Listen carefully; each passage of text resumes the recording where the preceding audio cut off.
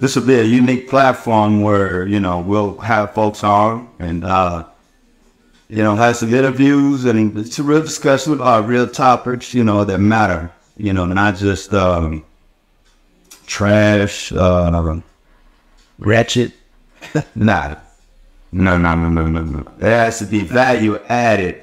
If you don't know what that means, go look in the dictionary. Value added. You know what I'm saying? That means that whatever you put into it is gold.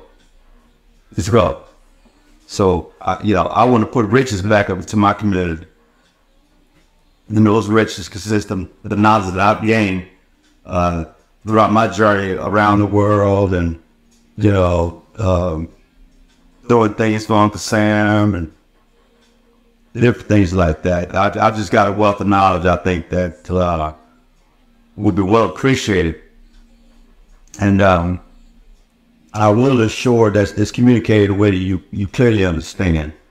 You know, some of the benefits you may be missing out on, some of the resources to help our Asian population. We got a lot of old folks out there, man, people not checking on, you know what I'm saying? We got children that have what they call food insecurity. You know, kids don't even get the typical meal they should be getting, particularly as they're still developing, you know what I'm saying?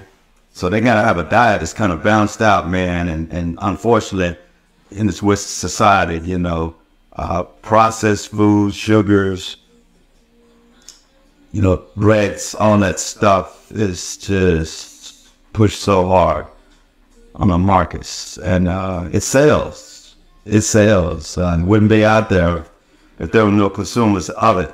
So I think education is where we're gonna have to start. You know, particularly when it comes to better choices in diet, eating.